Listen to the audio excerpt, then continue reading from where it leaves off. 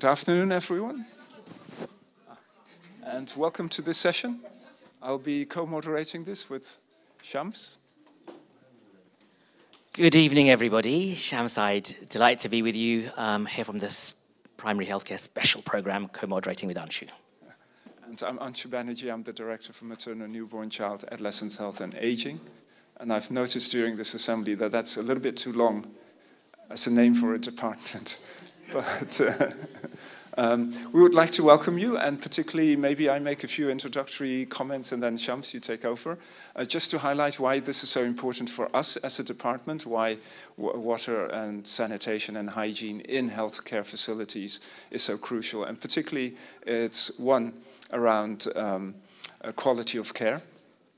We do know that we have many health facilities that still don't have running water either, or sanitation, nor maybe even electricity and hygiene in facilities, let's say, in order to do away with medical waste, etc.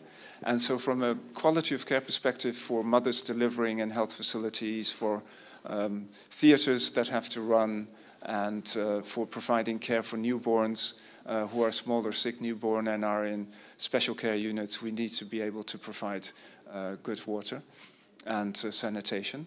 Secondly, of course, it also applies to the healthcare workers. We want to make sure that healthcare workers have a good working environment, and so it's super important that they actually have access to water and sanitation as well. And I'm just going to throw in the issue of energy and solar panels as well, in order to be able to provide services with quality and that they're comfortable and that they feel supported to do so. And we're going to look a little bit at lessons learned, progress.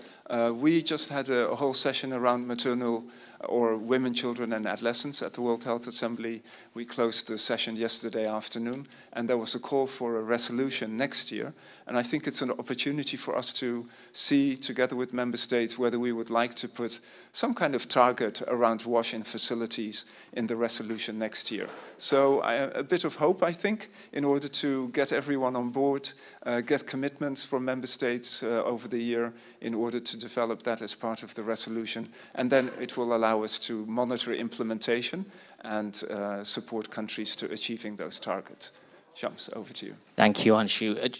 Really great to be here, and thinking about it from the primary healthcare lens, it's really important for us to ensure that we focus on water, sanitation and hygiene and the wider physical infrastructure issues associated with primary healthcare.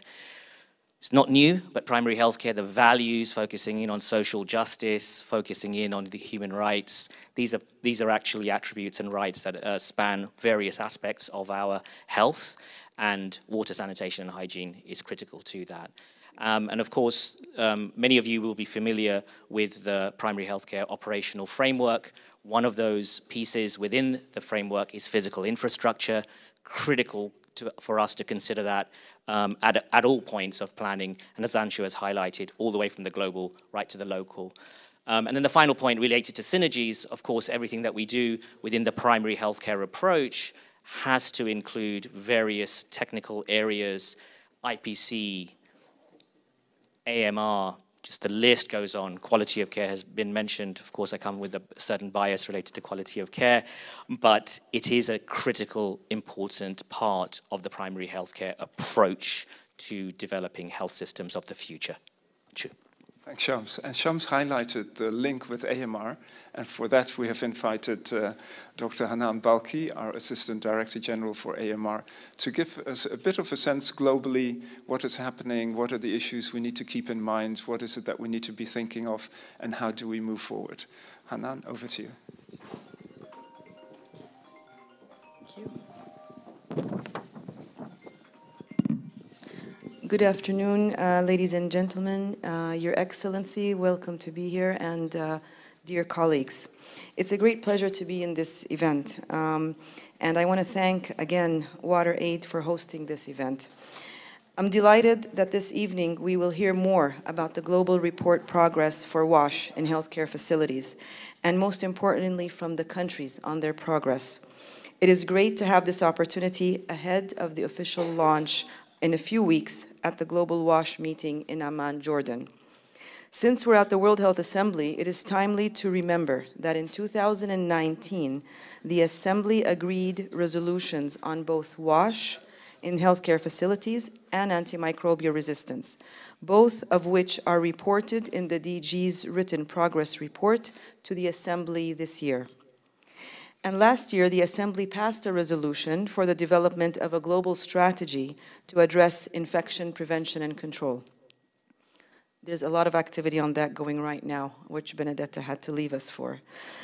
This is important because essential WASH services underpin infection prevention and control, help curb the spread of antimicrobial resistance, and are fundamental foundation for countries to extend primary health care to all. They are vital for making healthcare settings safer, reducing infections, and saving lives. Everyone everywhere should be able to access safe and good quality healthcare. So every healthcare facility should have high quality water, sanitation, hygiene, energy services, as Anshu said, and Shams. But however, that is not the case. An estimate of 8 million people die annually in 137 low and mid-income countries from poor quality care, resulting in $6 trillion of loss. Drug-resistant bacteria from a recent report kills 1.3 million annually and is associated with 5 million deaths a year. IPC and WASH could help prevent those deaths. Yet basic WASH services cost, and I had to read this number 3 times and ask my colleagues, 60 cents per person a year. Not $60, 60 cents. So this report is important to inform what needs to be done. 73 reporting countries have already established baseline data and are reporting and are updating and implementing healthcare WASH standards, including climate resilient focus. I look forward to hearing more on the progress of the challenges from some of the countries here tonight. And based on this experience and the evidence and recommendations in the report, WHO and UNICEF will use the launch in June to call upon partners and governments to come together and accelerate action, because action is what we need today.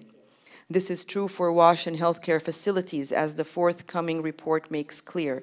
It is true for infection prevention and control, as global strategy will help to guide.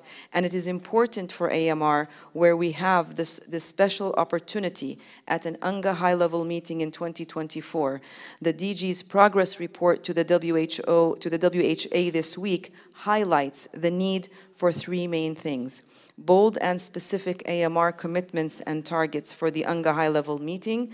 Number 2, for a clear strategy and targets to address drug-resistant infections in the human health sector, and for urgent funding and technical support for countries to implement their AMR national action plans.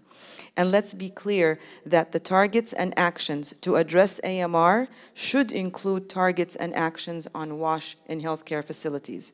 So in that spirit of action, of working together, I hope that all of you here this evening, from member states, agencies, NGOs, and partners, will feel motivated to become familiar with the Global Progress Report findings ahead of its release, help disseminate and outline the report to others, commit to integrate, embed, implement the WASH recommendations in all relevant country strategies and activities. And with that, I'd wish you a very nice evening and all the success, and looking forward to listening to the stories. Thank you very much.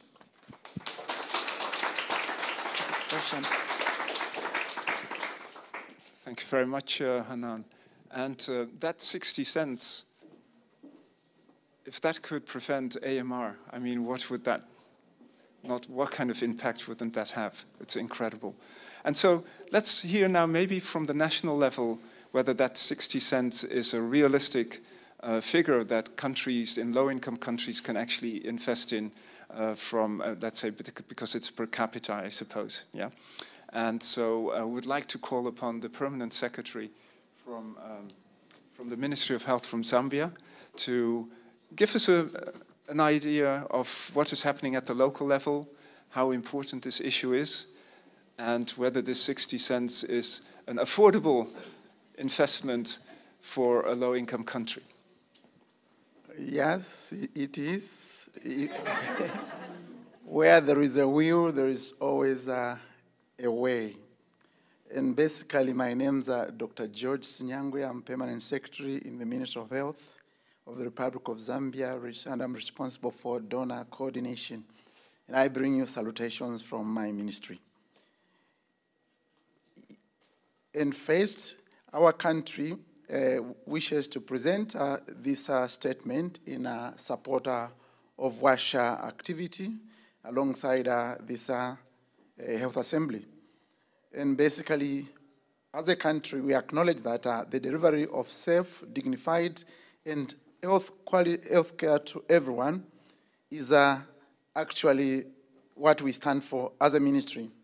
But for us to be able to do that, we also need to be complemented by a good water supply, sanitation, and hygiene in our health facilities. We believe sincerely that our WASH services will contribute to the protection of healthcare workers, patients, newborn, mothers, and so on and so forth, including the communities surrounding where we provide these services. On the other hand, if we are not able to do that, we actually run a risk of making infections in our facilities spread very quickly. We also run a risk of robbing our patients of the dignity that they require in order to comply or get the services that we provide. I was going to go into global statistics around WASH, and I have them here, but I think people can read those by themselves from literature. I'm actually going to concentrate on what we are trying to do with the few resources that we have in terms of WASH. And basically following a global call on WASH, a couple of years ago, we hosted a forum at which we brainstormed around where we needed to go as a country in order to improve sanitation and basically water supplies at our health facilities. And basically following that engagement, we actually came up with a couple of activities. And activity number one was just to conduct a rapid assessment in terms of where we were around the WASH activities. And following that assessment, we came up with a couple of ideas, and one of them was to just develop a strategic plan in terms of where we needed to go over the next couple of years. And related to that, we also established an implementation plan. As a result of that plan, some of the things that we've actually done, small but very impactful, is that we encourage that each and every health facility keeps, the country at various designated levels of care have a checklist in terms of what they need to look for related to improving WASH. And then at all the health facilities, we actually have multi-sectoral committees that try to use the information generated through that checklist in order to advocate where there's where things are not happening correctly, so that things can actually be corrected. And then we also conduct IPC activities in general in order to educate people around activities related to WASH. But more importantly and lately, is about the positive or political will. Our current president, Mr. Hakainde Hichilema, has actually pronounced that every health facility should have running water and a toilet. In fact, if a new facility is constructed and it does not meet that criteria, then it doesn't get commissioned. But however, even if we've moved the way we've moved, we still have challenges in terms of financing. We are a resource-limited country, so we will continue to look for resources with which to improve both water supply, sanitation, and waste management in general. And if there are people in here or organizations in here that are ready to partner with us in terms of improving the way we do business, you are welcome to Zambia. I thank you.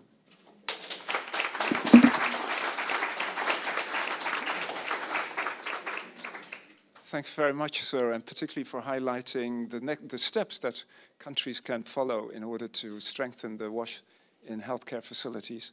First, do assessment, develop a plan, provide a checklist, have a multi-sectoral coordinating committee, and then finally, of course, commitment at the highest level from the president.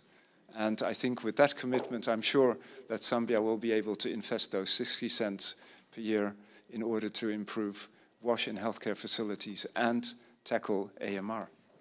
So we will go into a panel discussion, and I would like to call the panel members onto the stage. First, I'm going to start with Maggie Montgomery. And Benedetta, you're still on, yes? No alarm bells yet. So, and they are going to talk to us a little bit about the latest report that has come out. We will have also Dr. Rose Marleen, the director of the Zambezi Hospital, and if you're happy to. There you are. And of course from WHO, we have Dr. Amelia Tuipulotu, and she is our Chief Nursing Officer, and please welcome.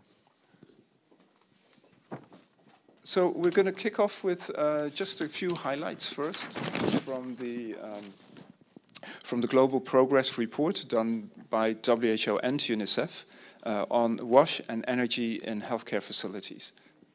Super, thank you, Anshu. If you could pull up the slides. Maybe while the slides are being pulled up. So my name is Maggie Montgomery. I'm from the Water, Sanitation, Hygiene, and Health Unit. And just want to give a few highlights of a global progress report, which is linked to our reporting back on the resolution, which Dr. Balki mentioned on WASH and healthcare facilities. So if we could go to the next slide. So the report's going to be launched on the 13th of June, but we'll give you a little sneak teaser, and hopefully we'll get you to read the full report. First of all, just to highlight, and we've already heard it from Dr. Balki, that there's major coverage, major gaps in services, and really happy that my colleague, Dr. Rick Johnston, is here, who led this report. This came out last year, and it was looking at what is the current situation for water, sanitation, and hygiene, healthcare waste. And we've now added electricity. That report, you can see both the reports there came out earlier this year. But in short, there are huge gaps. And I think it's really easy to just kind of glance over these numbers, but 1 in 4 healthcare facilities don't have basic water. And basic water is not about water quality or water quantity. It's just having a source of water on site. 1 in 10 have no sanitation, so that means there's nowhere for the staff, the patients, or their carers to use toilets. Interestingly, on hand hygiene, there was a lot of focus, obviously, during COVID about having access to hand hygiene and doing the good practices. We still find that half of healthcare facilities lack basic hand hygiene, which means to have it at the point of care as well as of toilets. So there's similar gaps for the other areas. So there's still a lot that needs to be done on service provision. Next slide. Dr. Balki also mentioned what's happening on the country status, and it was great to hear from Zambia that many of what WHO and UNICEF called the practical steps, and these are very much linked to the 2019 resolution. These are key national actions that need to happen in order to achieve sustainable universal access. So, based on data from 73 countries representing all regions, we found that the most progress was around things like conducting a situational analysis to understand not only at the facility level, but where it sits in policies and regulation, and that really important accountability aspect. Somewhat less countries have developed roadmaps.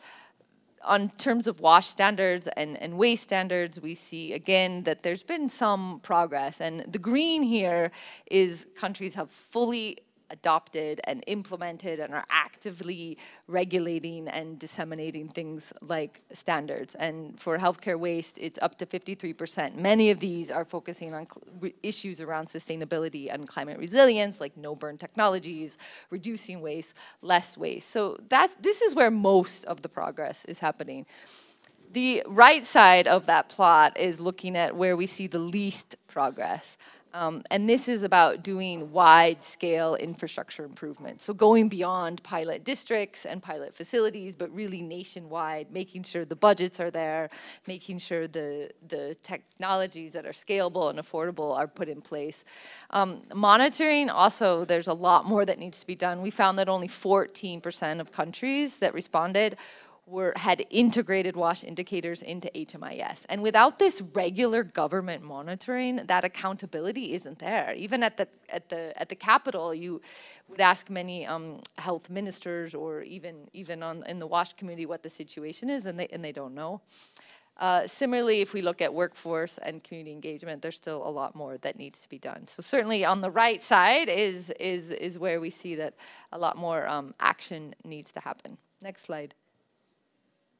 Just a few key insights. Progress is far off track, so we're not on track. And we need to scale up and we need to accelerate. On the technical side, we see that things are happening around baselines and standards and training, but we're not integrating how we need to integrate within the health programs and primary care, child maternal health, AMR are all three really important examples, and we're not achieving scale.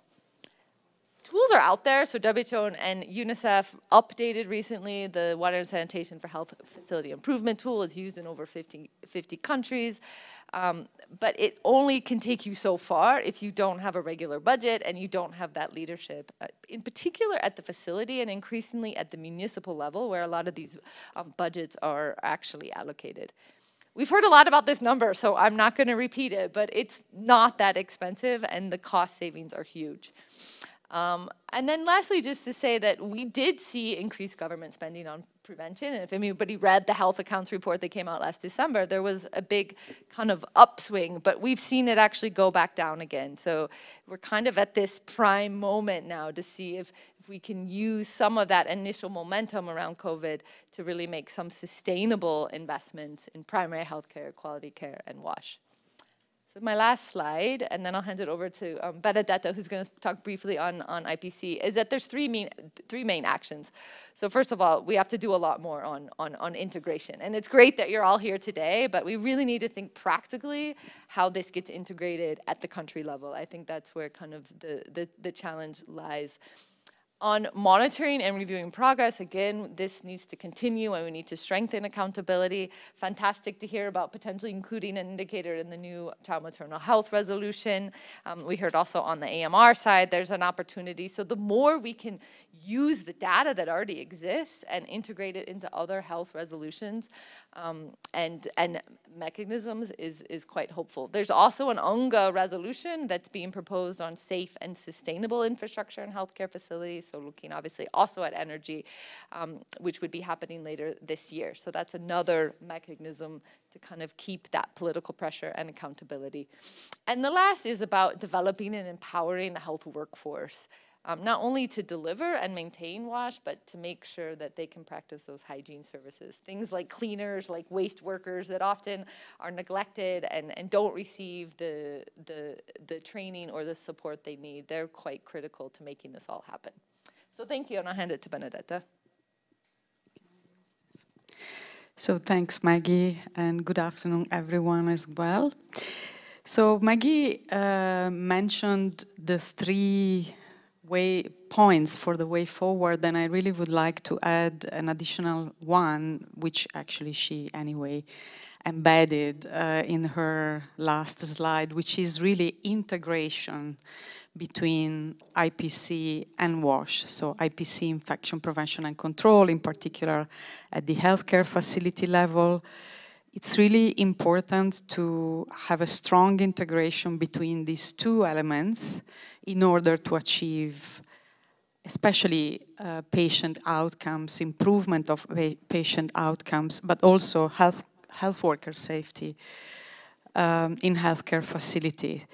And in fact, we know since ever that these two elements integrate each other, and in particular, as it is represented in the slide, which was meant to be animated, but anyway, it's fine.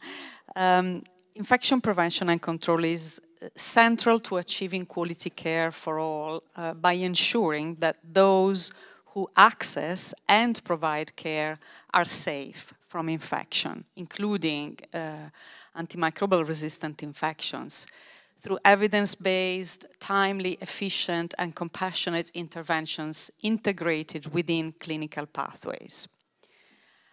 On the other hand, WASH really is essential to provide the necessary infrastructure, equipment, materials, enabling the implementation of appropriate IPC practices.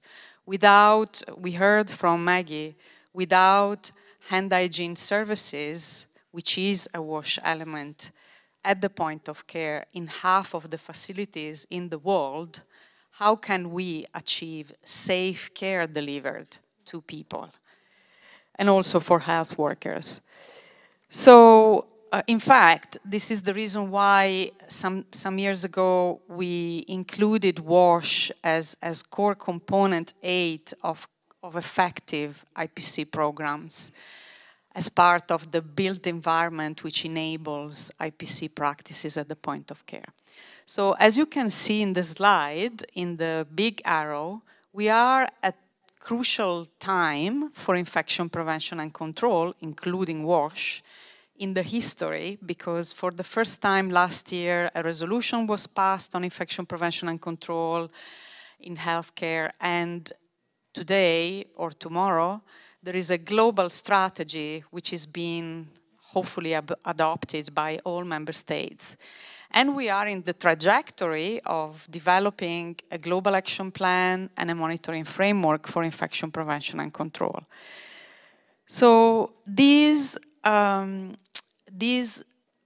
strategic approaches through these global documents are really aimed at the end at enabling safe care across the continuum of the health system, which is represented there, in order to avoid infection at the point of care, transmission of harmful pathogens at the point of care.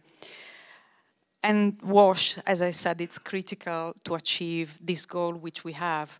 So this is why I'm strongly convinced that while doing global action plans and monitoring framework for infection prevention and control, we need to have WASH at the core.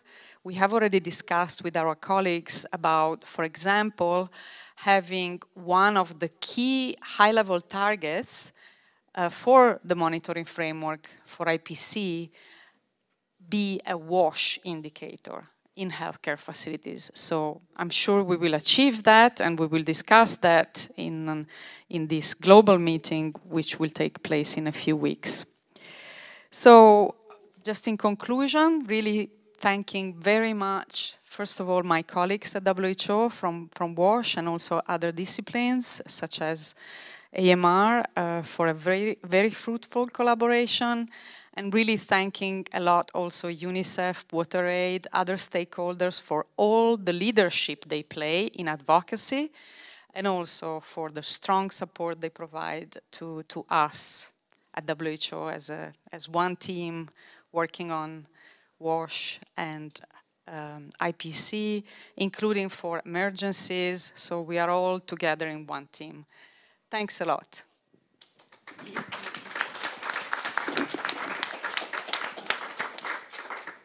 Thanks a lot. And I think we've looked at the interrelationship between many different issues. So providing WASH means you can reduce, you can improve IPC, but that means that you'd have less AMR, you'd have improved quality of care, but less AMR contributes to improved quality of care. And so these issues are all interlinked. But I just wanted to reflect a little bit on that figure that Maggie didn't want to mention, because I was counting, and how many zeros are there actually?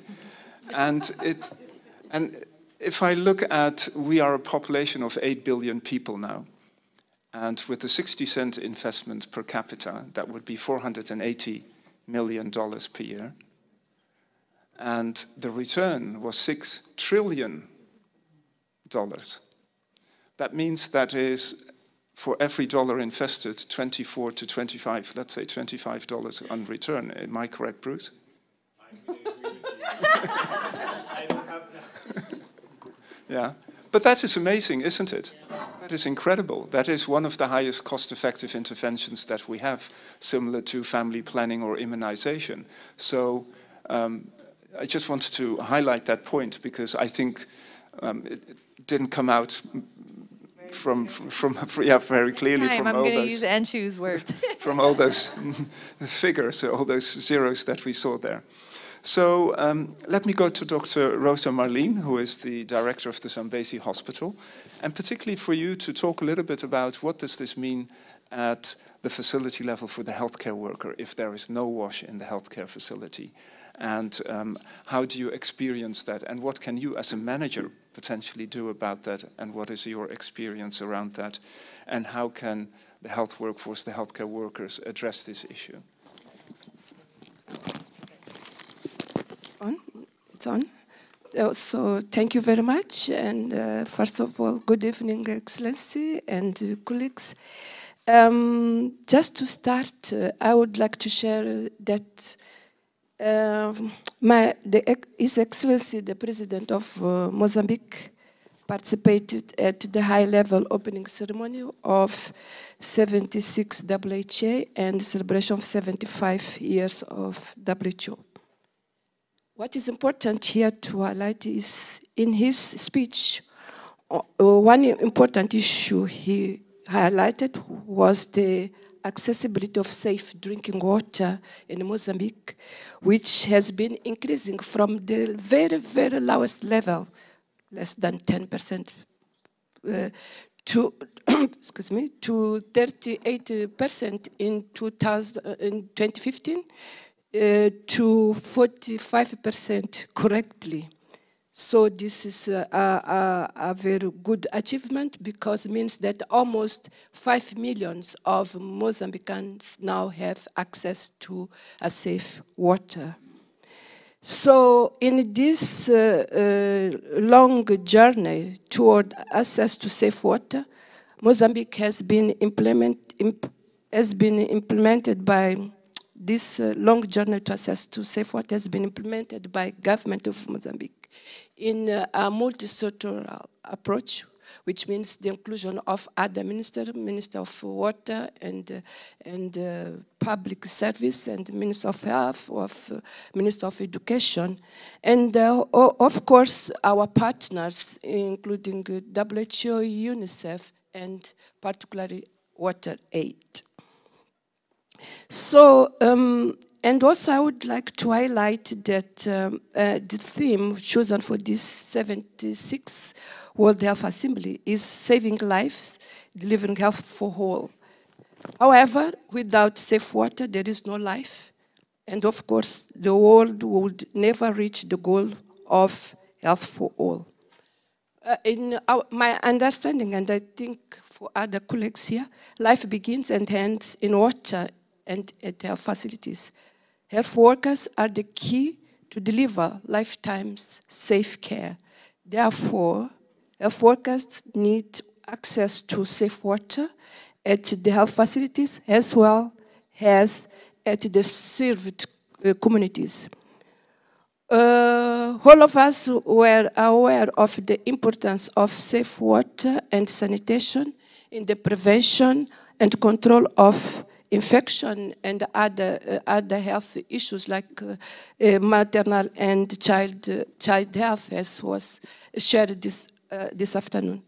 But from COVID-19 pandemic, we learned how vital was safe water and sanitation to save our lives, not only in the health facility, but everywhere. So coming to my question, how is practicing health care without safe water? My answer is simple. That is not healthcare.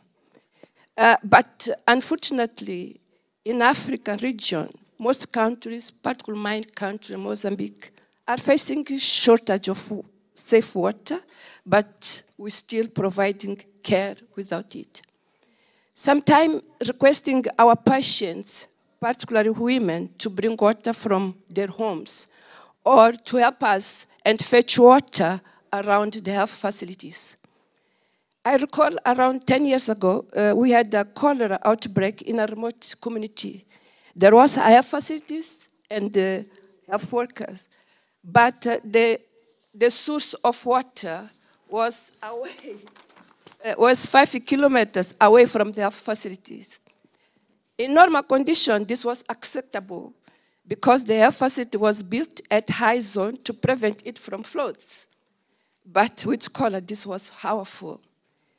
In February this year, following the cyclone Fred strike in many cities in Mozambique, such as Cabo Delgado, Zambes, and Sofala province, the very important risk factor for cholera spread was shortage of safe water at communities and also at health facilities due to destruction of water supply systems. So the cyclone washed up all the health system supplies.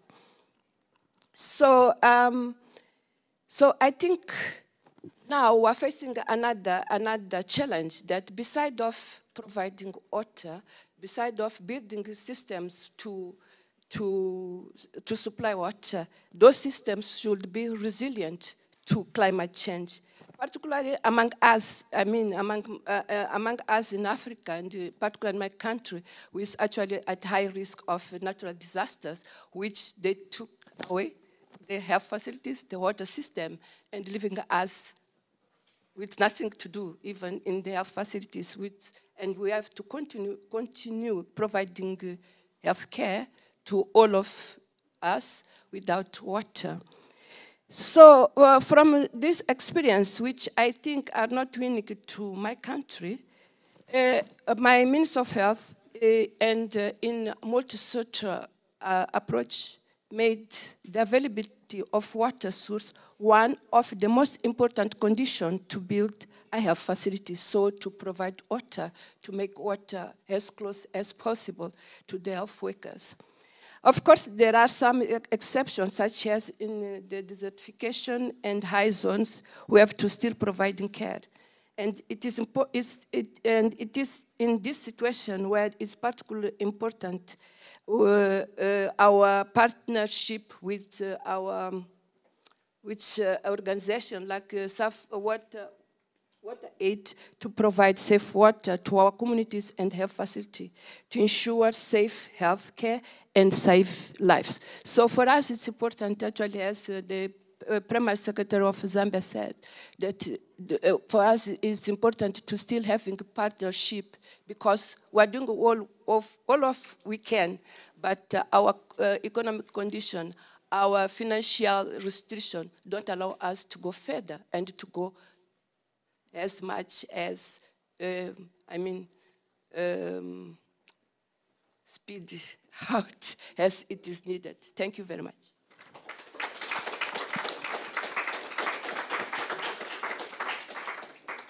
Thank you very much, Dr. Rosa, for highlighting that healthcare without water care without water is not really healthcare. But I think you highlighted some of the planning challenges that you faced, because you said on the one hand, you wanted to have the health facility higher up so that it wouldn't be flooded, but that the result of that was that your source of water was 5 kilometers away, and how do you bring that closer to the health facility? And I think, of course, climate change is going to make that even more difficult for many countries. But yeah, how are we going to address that, I think, is a crucial question to keep in mind when we look at planning for new facilities, etc. And we should actually think about that. I think a very good point. So, Dr. Amelia, coming to you, I would like you to reflect on two particular issues. One, as a former Minister of Health, on how WASH could be part of the solutions that are part of healthcare provision and how healthcare workers can contribute to that. And secondly, now that you're the Chief Nursing Officer, what do you think that we at the global level should do, and how can we contribute to this? Hello. Thank you. WASH progress is far off track. And that is something that I have been pondering about. I have 4 things to share this evening, given my past experiences and thinking while as a chief nurse in WHO. No WASH, for me, impact, or it may means no respect, no dignity, no compassion, no safe, let alone quality care for the vulnerable population that we promise to serve. That is very important to me. And at the frontier of care, nurses and midwives come every day to practice in a working environment that doesn't respect them as healthcare professionals.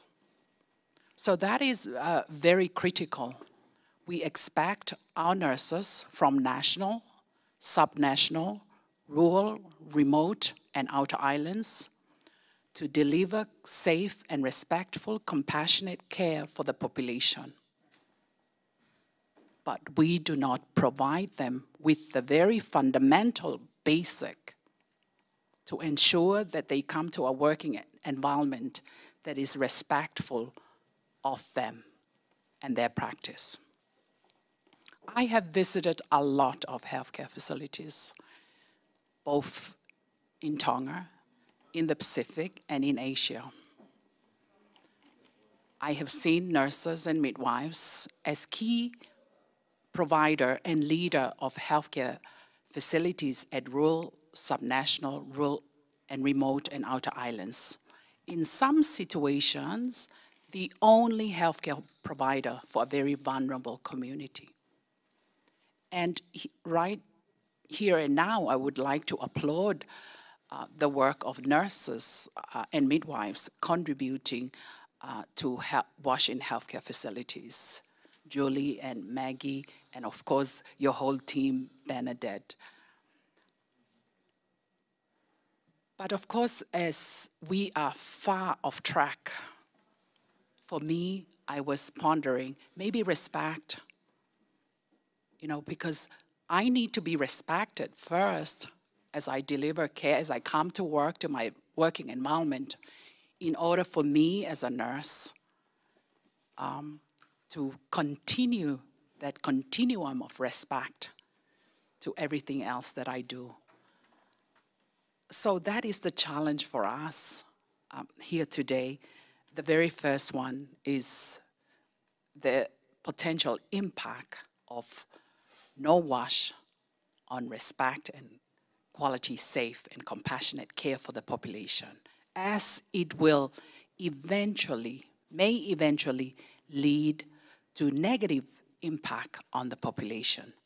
The second one is the hope for some transformation of health systems and healthcare for the future. WASH in healthcare facilities is the foundation for transformation.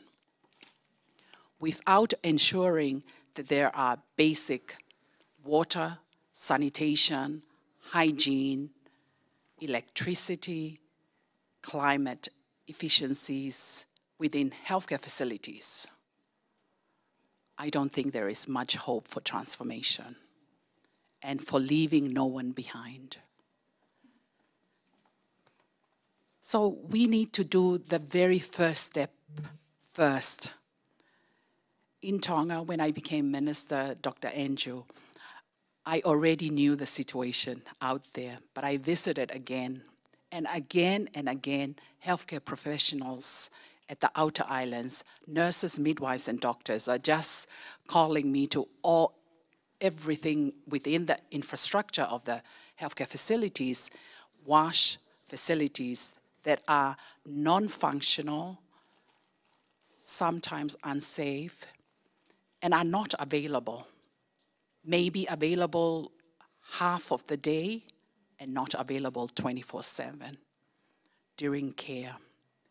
And imagine when a woman comes to the healthcare facility and there is no water, and the nurse has to walk somewhere to get water, to wash her hands, to better care and safe care for the patient. So when I became minister, I actually asked the team of the biomedical team, to build a very strong team. And I really asked, push outward, because we need to ensure geographical implementation, in particular the rural and remote islands. Of course, it was very tough because we need to convince Minister of Finance. And that is tough on its own. But also we need to build capabilities on the ground who are able to build those infrastructures in place. You know, when I ask the biomedical what needs to be done and he gives me the details, you know, there's a lot of work that needs to be put in place for water sanitation and environmental wastage, proper waste management. The third thing that I would like to share is the importance of engagement of nurses and midwives to lead the work on WASH in healthcare facilities.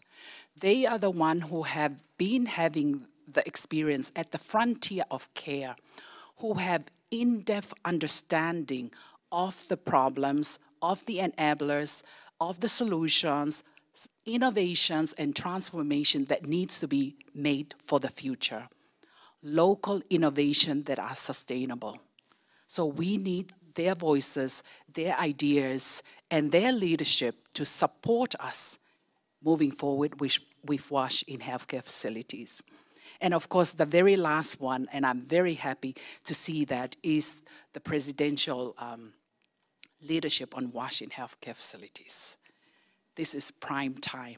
And of course, presidential with Minister for Health and Minister for Finance, so that there is sustainable and predictable financing, because WASH in healthcare facilities is for the long haul for care. It's not an implementation now, it is for the long haul and for the long run. For me, given that we are off track, we need to be able to act on all the actions that have been proposed forward, so that we can move the needle towards respectful, compassionate, gender equity, and empowerment of nurses and midwives to deliver quality, safe care at all healthcare facilities. I thank you very much.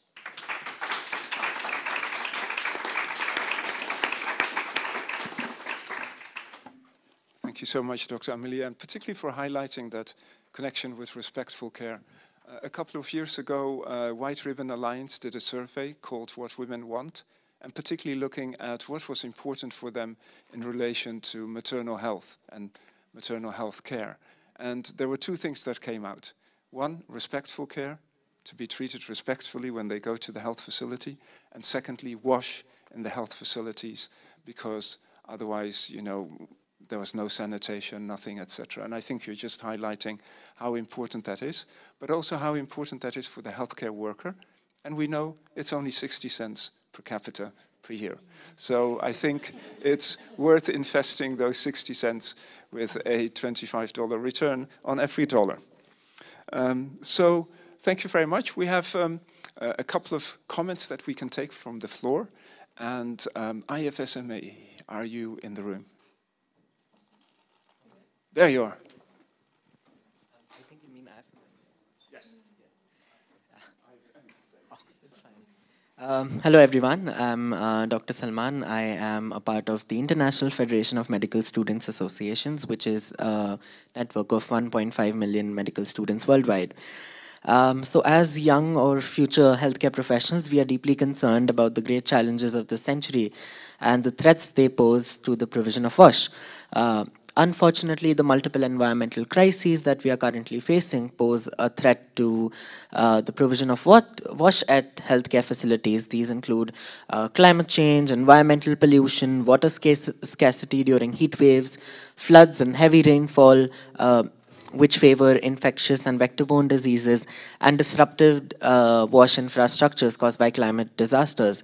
As we see, all of them underlie the need of climate-resilient WASH services in healthcare facilities as a crucial part of climate adaptation. So if we fail to provide equal access of WASH now, these inequalities or inequities will only be deepened by the climate emergency. So we as a future health workforce, we believe in the important role we play in ensuring safer and healthier spaces at point of care. Hence, we call everyone attending this event to first recognize the role of communities as important stakeholders in WASH progress, increasing cooperation with youth-led and civil society organizations in tackling WASH inequalities. The second would be developing interventions to increase access to WASH within all levels of care at both urban and rural areas, taking into consideration vulnerable populations and those without safe access to water. Third, and the last one, to invest in climate-resilient WASH services to strengthen health systems resilience and preparedness, and also promote equal access to essential healthcare services. Thank you.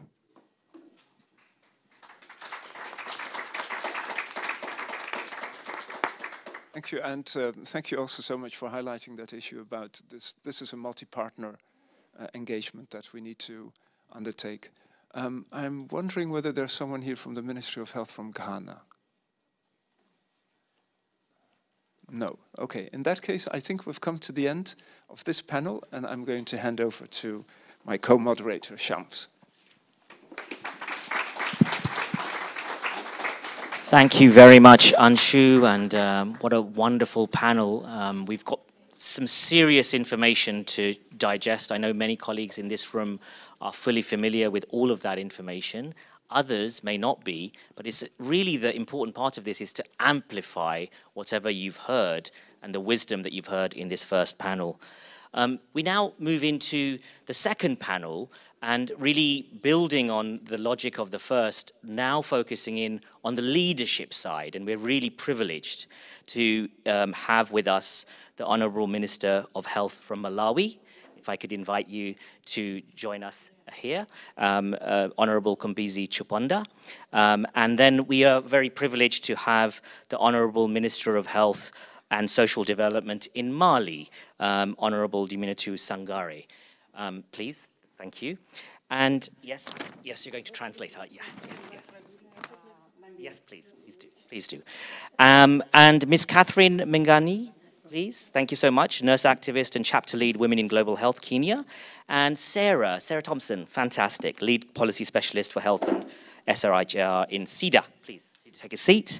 And finally, Chandi Wira Chisi, Head of Policy from WaterAid Malawi. Wonderful, thank you. Just wanted to keep that gender balance going on this panel, please. Yeah, please have a seat.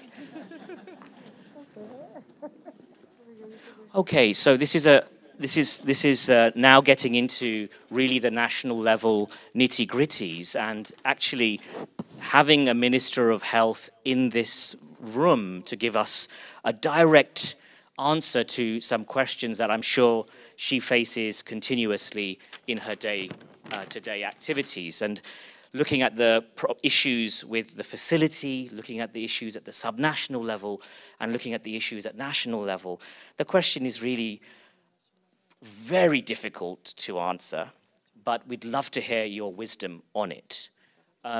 What can be done? What opportunities are there in Malawi to maximize opportunities and impact domestic and donor investment in WASH in healthcare facilities? So really focusing in on the steps that Malawi has taken, the opportunities and impacts, and particularly any lessons that can be shared for other countries. Minister.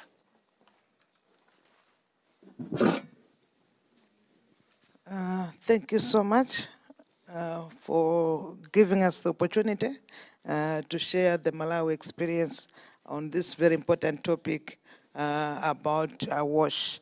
And let me also thank the first panel for laying the ground on the importance of WASH facilities, water, electricity, hygiene and sanitation in health facilities. And if there's indeed one area in which most of our hospitals, health facilities struggle with, it's utility bills. I'm sure my fellow honorable ministers, if there's a bill which, we struggle with, it is a bill of water and also the bill of electricity. But indeed, the water is life, water is very important. So in Malawi, we have a couple of tools which we use on the issues of WASH, but also which help us to mobilize resources. We are aware that, most of the times government resources, they're never enough, especially in the health sector, because of so many priorities which we have to look at. So we have the health sector strategic plan, which is like the overarching plan, and it also has, it recognizes the importance of WASH in healthcare facilities. Apart from that, we also have the National Sanitation and Hygiene Strategy, which we've been using from 2018, and it's going to expire this year, 2023, and it also includes WASH in health facilities. Apart from that, we also recognize the importance of environment. So we have an environmental health policy which also has WASH as one of the strong pillars. But also as a ministry, we have adopted the WASH Fit and we have rolled out. The importance of the WASH Fit tool is that it will help us to identify the challenges, the gaps and the priorities, as well as the cost interventions, especially in the hard-to-reach areas. In town, things are a little bit easier, but in the hard-to-reach areas, in the rural areas, where most of our people are, it is very, very difficult. So this tool of WASH Fit is going to help us, but also to mobilize the resources, both from Treasury, but also from our partners. We are grateful to partners like WaterAid and their partners because they have been really of support to Ministry of Health in a number of facilities. They have helped us to improve WASH facilities in almost over 48 health facilities in Malawi to the tune of 5 million pounds, which is a lot. But also we are grateful to KWV, to Co-Water, UNFPA, and also UNICEF, who also have assisted us in, constructing new WASH facilities, but also rehabilitation. Because if there's one thing which I think all of us, we need to pay more attention, it is the issue of maintenance in our facilities.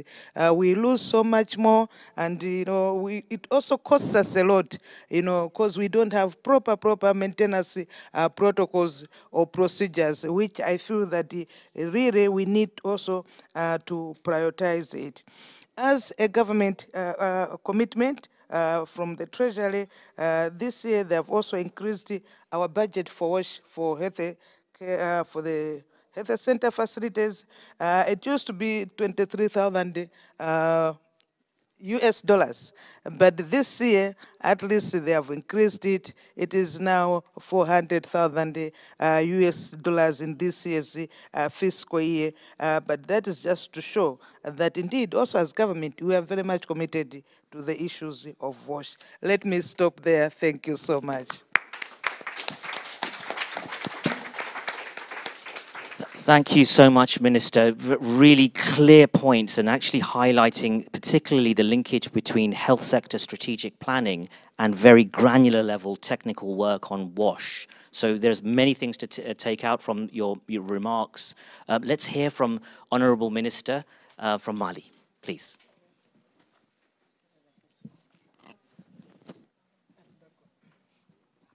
Merci beaucoup. Je vais m'exprimer en français.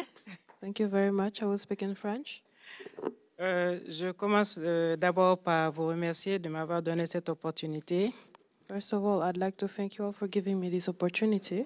Et avant de commencer, je voudrais remercier tous les partenaires qui appuient le ministère de la Santé et du Développement social dans le domaine de l'eau et de l'assainissement.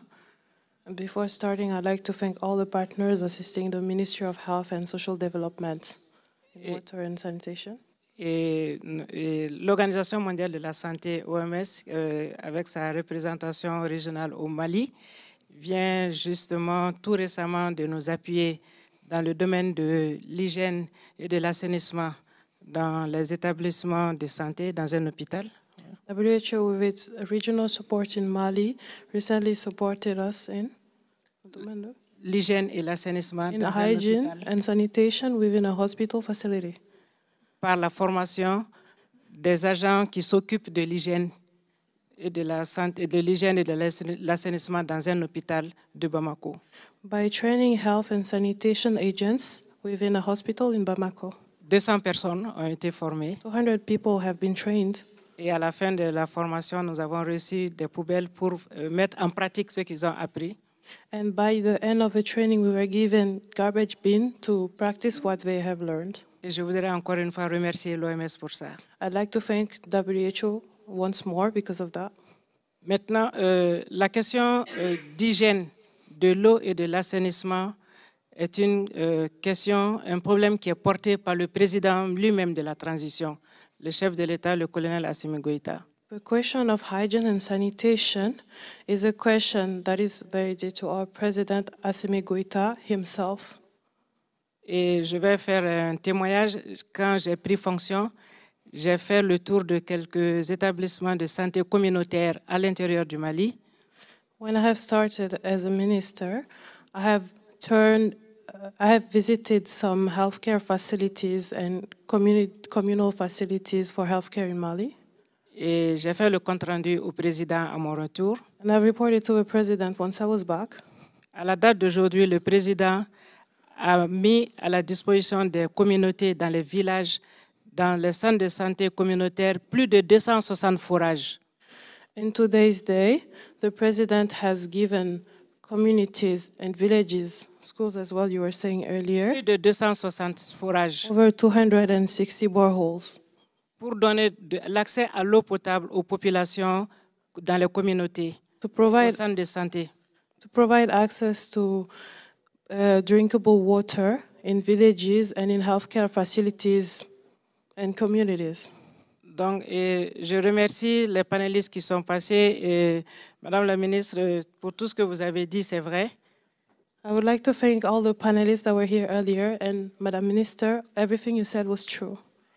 Parce que j'ai vu avant le don du président un centre de santé communautaire où il y a une maternité où il n'y avait pas d'eau. Pas de maternité, mais les agents de santé communautaire qui aident les femmes à accoucher, mais il n'y avait pas d'eau là-bas.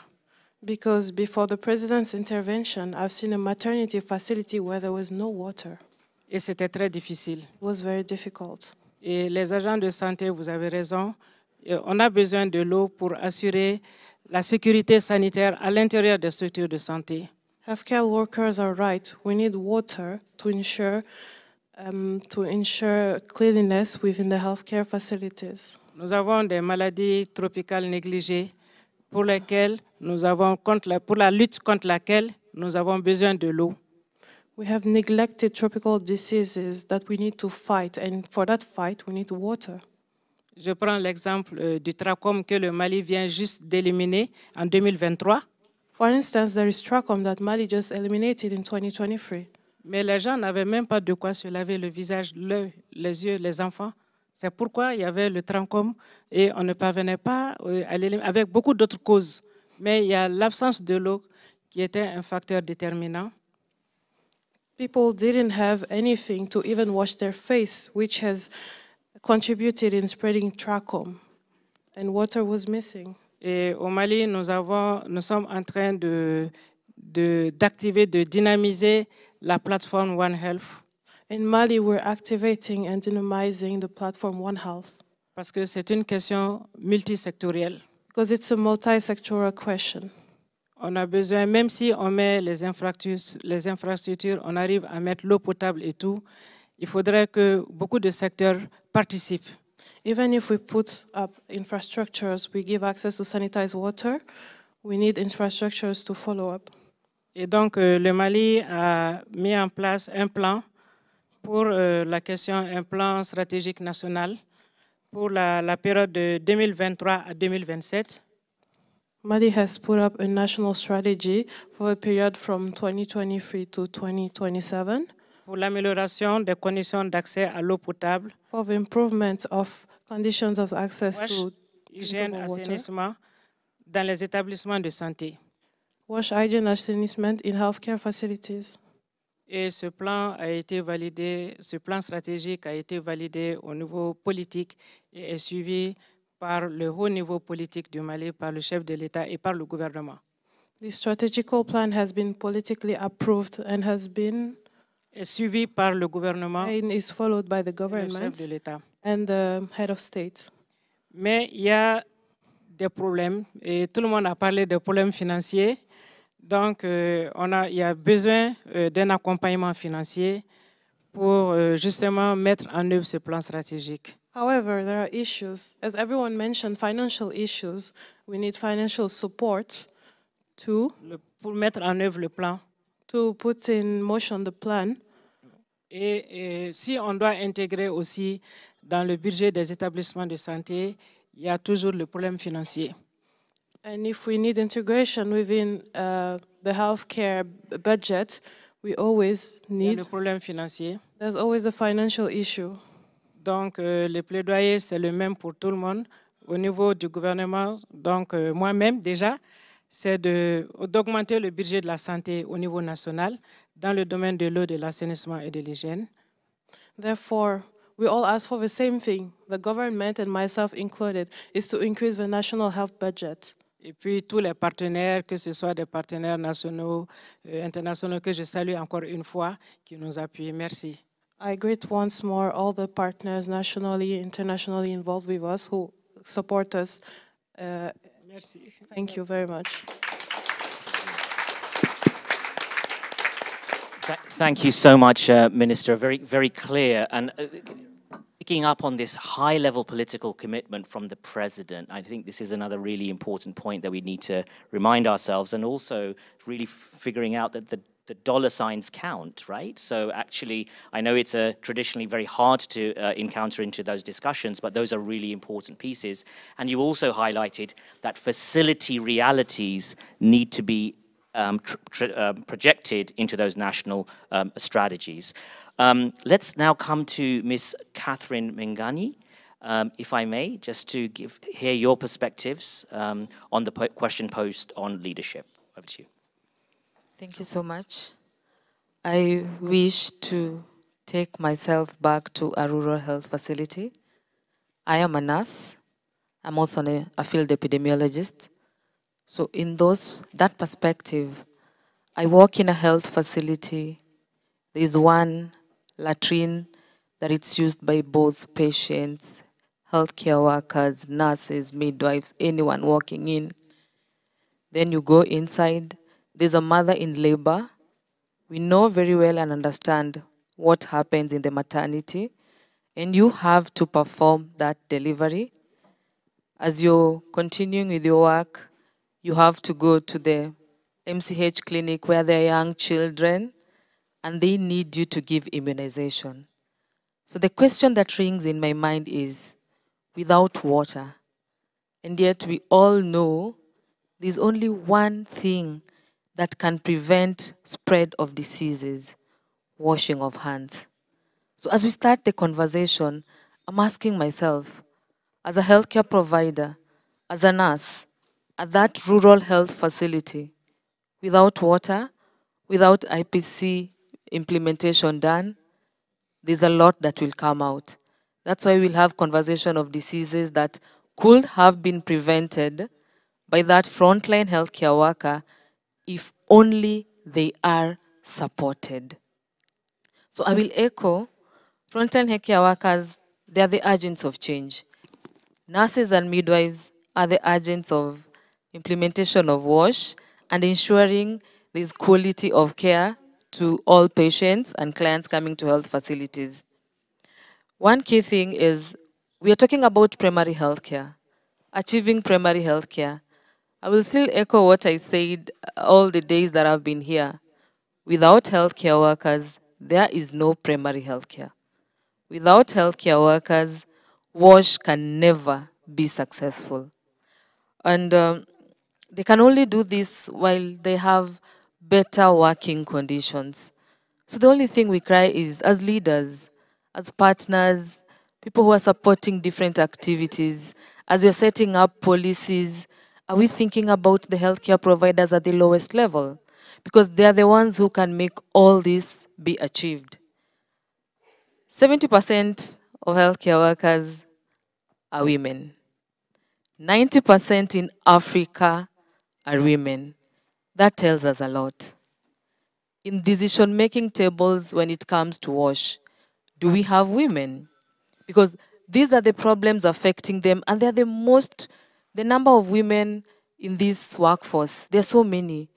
But in making decisions, are we putting them among the decision-making tables to have their voice to say what would work well in WASH programs? Because they're the ones almost at all levels of care managing the clients and the patients.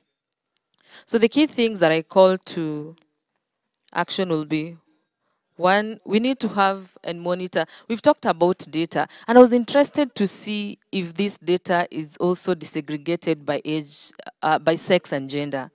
I really would want to see WASH data that is disaggregated by sex and gender, because it will give us, as healthcare providers, as nurses and midwives, an overview to look at what are the key interventions to put, because we'll see who is mostly affected by this, or whoever is speaking, like if it's the female, because I know the female population are the ones that can be most affected. Where is the exact place that we need interventions to be put in place to have success stories on a WASH program that is going on? Then we need to design proper resources and deliver a system based on a gender-responsive policy and health services for WASH. Are we having the gender lens? So there's need to turn the tables round. So as healthcare providers, we are asking us, as we do all this, let us look at it and ask, what is best for the healthcare providers? The people who are able to make this a success, their voices is very, very key in this. I'll still echo, we cannot achieve WASH programs, we cannot achieve primary healthcare without the healthcare workers in it. Thank you.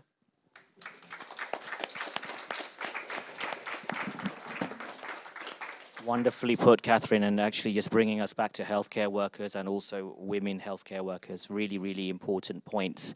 And also emphasizing the leadership is at the facility level as well. Sometimes we get into the national level leadership with facility level leadership. Let's now come to Sarah Thompson.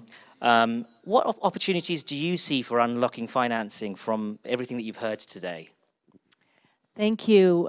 First of all, I'm not sure everybody knows what SIDA is, so I'm representing the Swedish government. I work for the Swedish International Development Cooperation Agency, and I was just reflecting, Catherine, when you were talking about how hand washing saves lives. I don't remember the exact numbers, but we've had midwives for 300 years in Sweden, and we've been tracking the maternal mortality statistics over those 300, well, maybe the last 150 years anyway.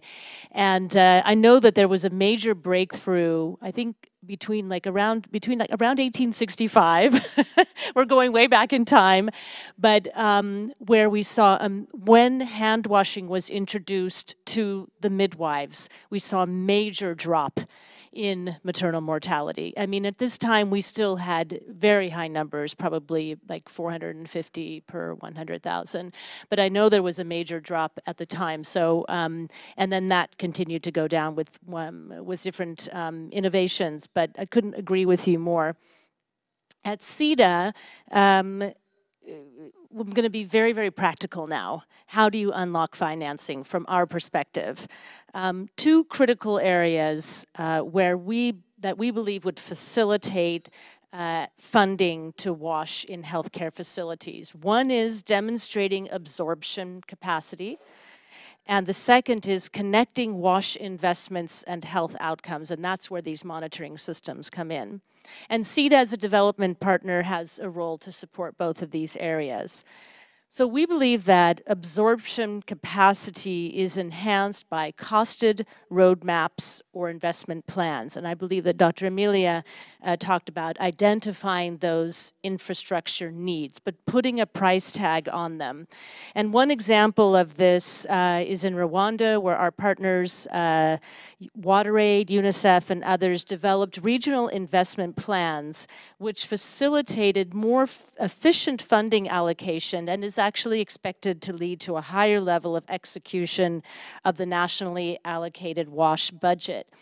And in addition, because there was an investment plan, additional funding that became available at SIDA at short notice was able then to be directly directed to WaterAid Rwanda, who based on that investment plan could efficiently make use of the funds. So this example shows how, from a development partner perspective, prepared and costed plans enable efficient use of funds and lower the bar to allocate funding.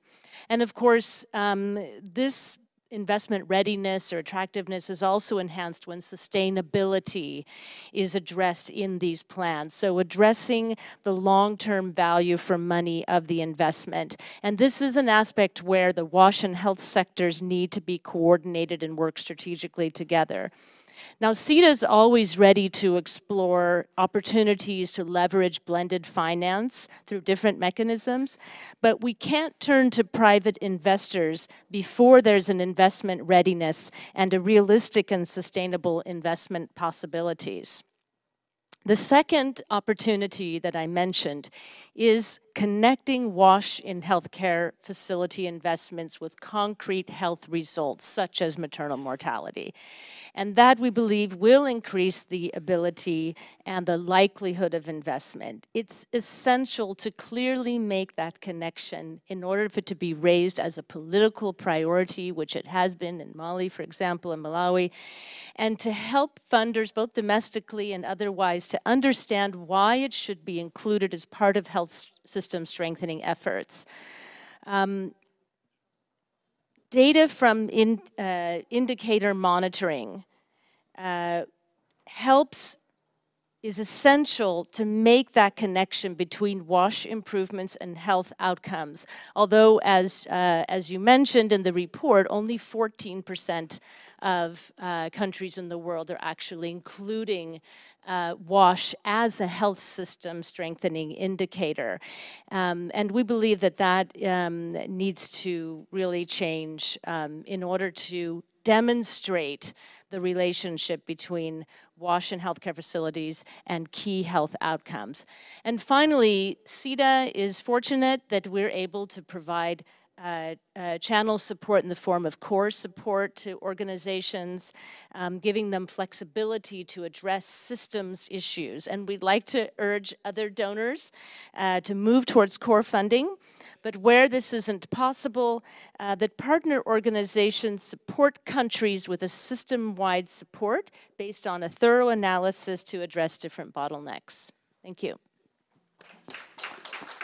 Thank you so much, Sarah, and that's very clear. And maybe also colleagues may want to have a conversation with Sarah after the session, but this is very clear in terms of the costed investment plan approach and the linkage with health systems, very, very clear.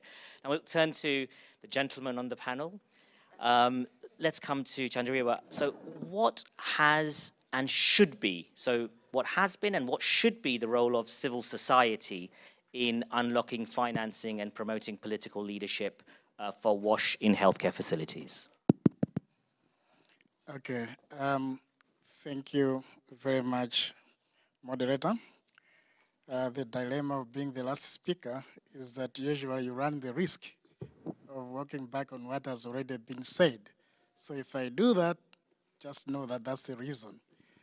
Suffice to say that I'm going to provide a reflection based on the experience of WaterAid Malawi. I think really it's, to begin with, it's a question of making that conscious decision to appreciate that wash in healthcare facilities is very important. And for WaterAid, it made that decision way back in 2014, prior to the development of its strategy. It made a strategic decision to enter or to venture into wash in health, which was a fairly new area for WaterAid at that time. And then after that, there was an interesting development. Normally, there's a media house in our country which holds annual events of raising resources for maternal health. So our country director was requested to take the challenge, and she went out to sleep at a healthcare facility to appreciate what happens there, what women go through. So she was there for a couple of days. And coming back from there, she was a completely changed person. She couldn't believe that every day women are subjected to what she saw at that particular place. And she made a conscious decision to step up and do something about it. And that led to the birth of a challenge, which we took upon ourselves and called it 150 Healthcare Facility Challenge. The idea was that WaterAid Malawi would raise resources and invest into improving WASH in 75 healthcare facilities, and then use that as a learning point to influence others, including government, to invest in the other 75 healthcare facilities. As you heard from the minister, who is my minister from my country, up to this point, we've done 48 healthcare facilities, and we're doing the last batch of, the next batch of 15, which will take us to about 63. So we're just short of hitting the 75 target. Why am I saying this? I'm saying this to dispel the notion that raising resources for work in WASH in healthcare facilities is impossible. We've been able to demonstrate that through the work that we've been able to do. And we believe that it's the way to go because the benefits are really very obvious. If you look around the room here, there's a lot of graphics depicting the benefits of the work that we have done and that we continue to do. We didn't just stop there. When the opportunity for a resolution on WASH in healthcare facilities was passed, we opted to take lead and work with the Ministry of Health to basically land that on the ground. And we've been working with the ministry since then, and we're working towards coming up with a costed roadmap of WASH in healthcare facilities. It's almost done. There are just a few things to be done. The point is, the ministry cannot work effectively in that area if it doesn't consciously put it in its plans and if it doesn't cost its needs. So that's pointing towards effectively mobilizing resources for work around that. So we think we're moving in the right direction, and we believe that the collaboration with the ministry is going to continue for the benefit of the country. Again, we are also looking at what we did by identifying those resources. Like I said, we demonstrated. We've been able to engage a number of development partners. USAID are financing the lot that we're working on now, the 15 healthcare facilities, through a project called Momentum Health. And then we've also worked with GIZ. They've been able to support quite a number of healthcare facilities. We have also worked with the then DFID, now FCDO. So there is an opportunity to raise resources in those spaces only if we make a good case. Because if we don't make a good case, no one will know what we want. So we must know what we want. We must make a strong case. We must have strong conviction that this work is important. Then others are going to come in and invest. At the moment, the G7 was just having its meeting a few days ago. They have also consciously recognized the importance of WASH in healthcare facilities. So those are some of the main opportunities that are existing. I think for now, let me stop there. Thank you. Fantastic, fantastic. So, very, very concrete and Also, thank you for bringing out the importance of partner coordination behind a Ministry of Health-led strategy. This has been an absolutely fantastic panel, I'm sure you'll all agree. I think we are just a little bit over time, but we'd like to take a few reflections from colleagues maybe from the floor. And I noted that our colleague Dr. Nedret, Director of the Country Readiness Strengthening for Emergencies is here. And maybe, Dr. Nedret, would you like to make a comment?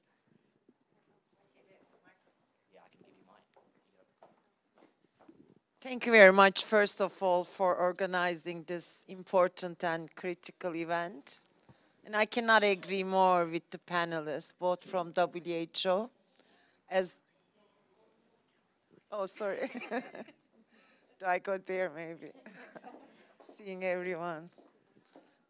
So I cannot agree more on what you have been describing in terms of importance of WASH. And I would like to bring from an emergency perspective, I think at WHO, you have heard that all this work is embedded actually to be able to provide the capacity at the primary health care, health facilities, from bringing the infection prevention control together with the WASH is the principle. But we're going one more step. I think what we have learned from Ebola, multiple cholera outbreaks in Africa now is one of the highest at this point, and it is incredibly difficult to be able to stop, and even though we have aggressive response measures, we need to go one step further actually to the community level. So we are talking even about the need for WASH, even at least if our priority is to protect the health workers, we need to think of the WASH also and the infection prevention control at the community level beyond the health facilities, where we know a lot of exposure happens there as well. And being prepared for any of the outbreaks is the work we do all together. So please count on us on this fight together. And we are aiming to save lives by working together. And I can also talk on behalf of the IFRC and UNICEF, where we are working very hand in hand, very closely together to bring all these services to the community level from an emergency, public health emergencies response perspective. Thank you. Thank you, Dr. Nedret. Thank you so much, Dr. Nedret. So, colleagues, it's a very rare opportunity to maybe take a couple, just one or two, maybe one from this side and one from this side. Please, madam.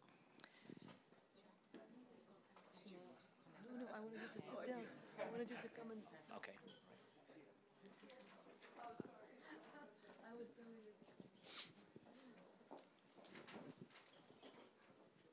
Yes, good evening all. I'm very grateful that I was invited, I think, by one of the panelists to attend this this panel, and I think it's wonderful.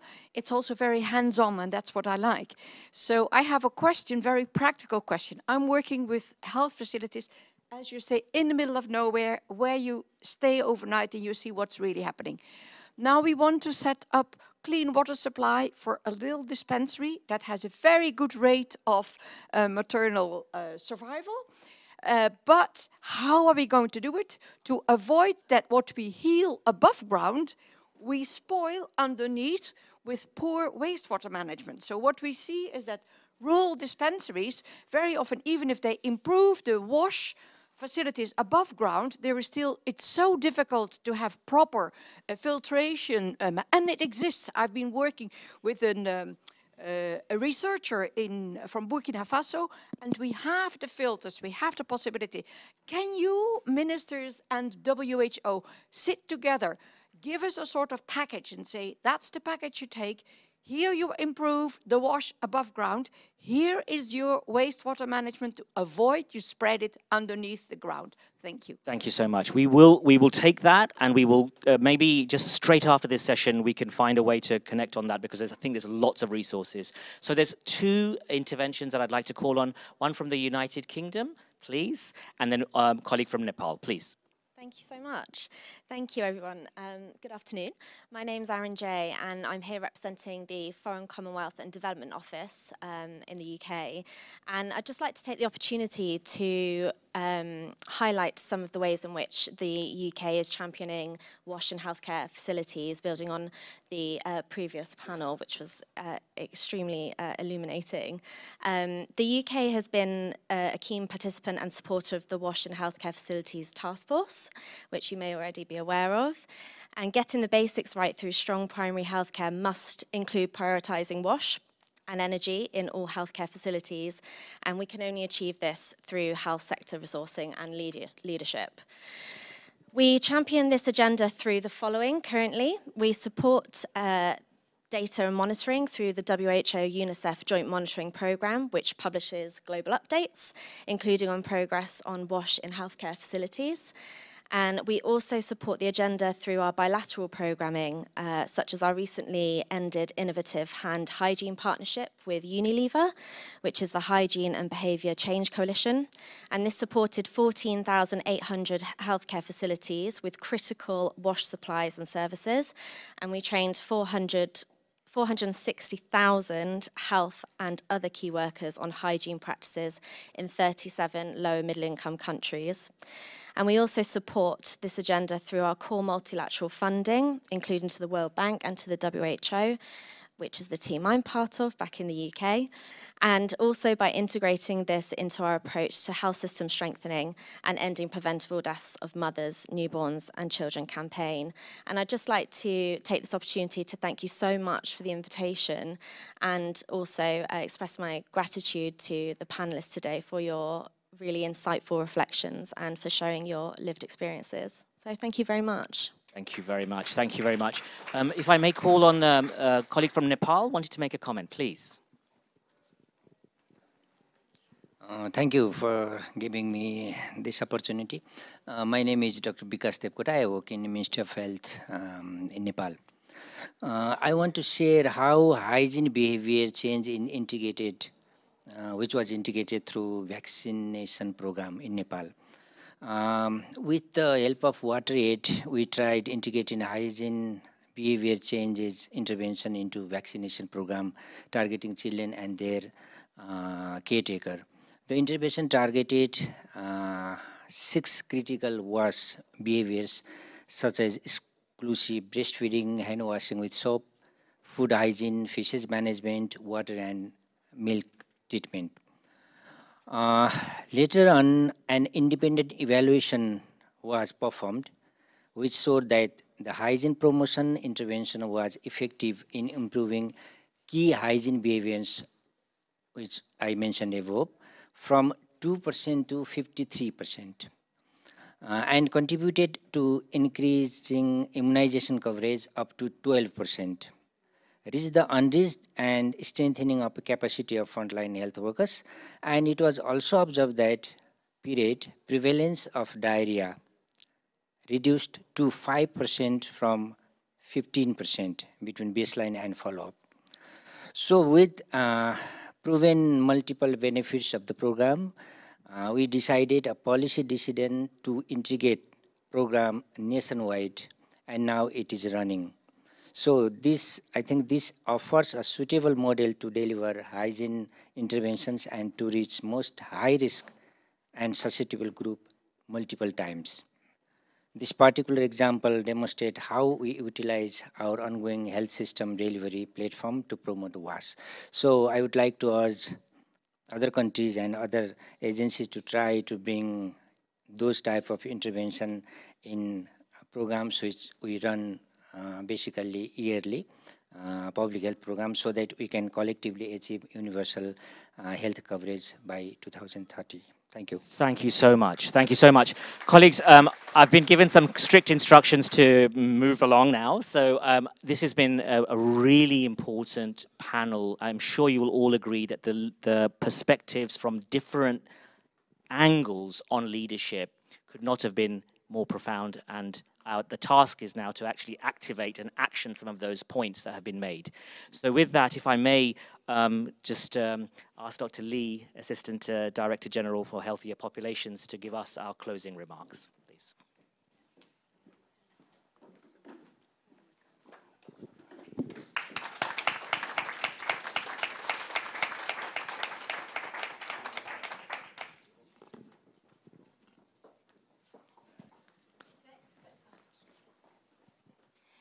Thank you. Thank you very much. I think I'm doing right things, but a little bit in wrong timing. It's time to go home for your later dinner, so sorry for that. But this is a very important. I listen a little bit here and a lot of story, you know, I'm touched by a lot of story on the ground. And I'm myself a healthcare worker as well. I visit many healthcare workers in my career development. So thank you, our dear moderator, and also thanks to all speakers. Thanks to WaterAid. Excellency ministers, dear colleagues and friends, it's my great pleasure to close this event as a really new Assistant Director General for the healthier population in WHO. So what we discussed today is a matter of human dignity and human rights, rights to the health. Let's be very clear, high quality water and sanitation services save life, as many of you already mentioned. Yet, very sadly, about 1 million mothers and newborns died from related preventable causes every year. We have the tools, technologies, knowledge, resources to address the huge gaps that exist in this area. Yet, none of the least developed countries is close to achieving universal basic services. This is the issue of equity. Globally, unbelievably, myself also feel really sad. Half of healthcare facilities lack very basic hand hygiene and other services, with water and soup, including their toilets. I may tell you, I visited some rural healthcare workers in my career. There's no toilets. I couldn't find the toilets for myself when I visit. However, they need to continue providing care to 3.6 billion patients. This is about 45% of global population, a lot. Yes, we have a lot of reality on the ground, but we cannot accept this fact. Middle and high-income countries also face challenges. Many of them have achieved basic services, but they face the urgent need to provide safer, climate-resilient, and sustainable services to prepare for and respond to growing emergencies, including climate change. Today, we heard a lot of stories and reflection from many countries I cannot list here, and also development partners, as they are taking action to strengthen WASH and healthcare facility, including many concrete activities. Most importantly, also how they are struggling to strengthen leadership and the political will. This effort, of course, need the data, need information to monitor progress and stimulate our further action. The WHO UNICEF online country checker provides data from 73 countries across the 8 practical steps that countries must take to sustain WASH services and practice. Progress has been made in baseline data as well as updating and implementing healthcare waste and washing standard, including with climate resilience focus. However, less than 1 in 5 countries have dedicated regular budget or are tracking and using washing data within health information management system. So, what can we do in moving forward? WHO and UNICEF will soon launch the Global Progress Report on WASH and electricity in healthcare facilities. The report has 3 major recommendations. First, integrate WASH, waste, and electricity services into health planning, programming, financing, and monitoring. Second, regularly monitor and review progress and strengthen accountability. And third, develop and empower the health workforce to deliver and maintain wash, waste, electricity services, and practice good hygiene. Let's collaborate, let's work together to make this recommendation a reality. WHO and the key partners like UNICEF and WaterAid have an important leadership role to play. Realizing this recommendation has a ripple effect. Improving wash, waste, and energy in healthcare facility will accelerate progress on all three of WHO triple billion targets. It will also boost achievement of SDG 3, in particular UHC and maternal and newborn mortality. SDG 6, as you all know, for water, safer water and sanitation. And SDG 7 for affordable and clean energy. And SDG 13 for climate action, where I just came from that event. We have a lot of work ahead of us. The Global Summit on Wash, Waste, and Electricity in Healthcare Facility in Jordan in June is an opportunity to strategize and share scalable approach among countries. And the newly approached UNSG resolution, led by the group of Friends on Wash in Healthcare Facility, provides an important accountability mechanism and instrument to engage cross sectors. There's no time to waste.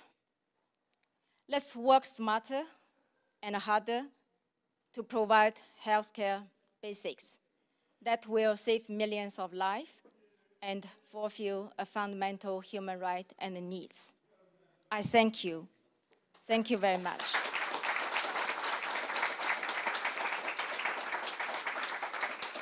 By the way, as WHO staff, I have my colleague also here.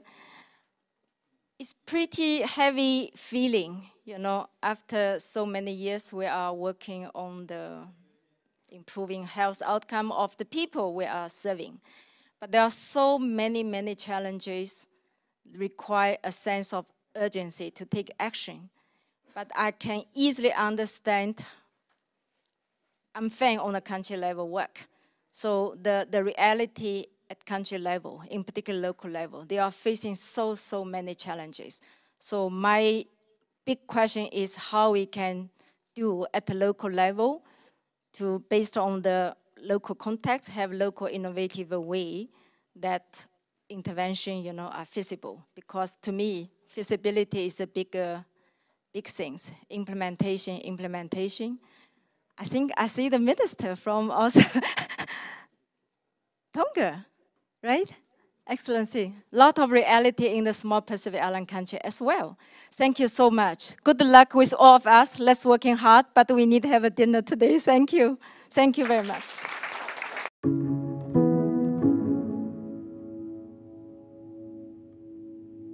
Better water, sanitation, and hygiene components in health services strengthen the resilience of a country's health system.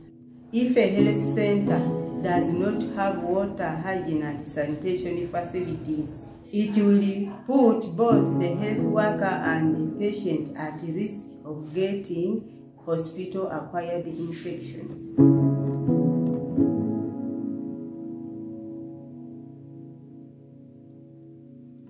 The risk of not having safe water, sanitation, and hygiene in healthcare facilities is that pregnant women are denied the right to access quality healthcare and also services of qualified healthcare workers, as most of them will deliver from home because they don't want to go to the facility that does not have the proper services.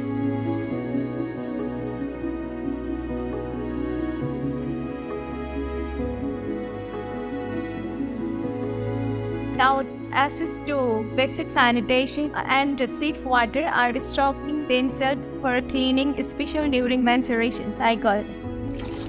With no clean water, decent toilet, and good hygiene in the healthcare facilities, women, both as users and workers in the healthcare facility, become more vulnerable to infections and affect their ability to live and work in dignity.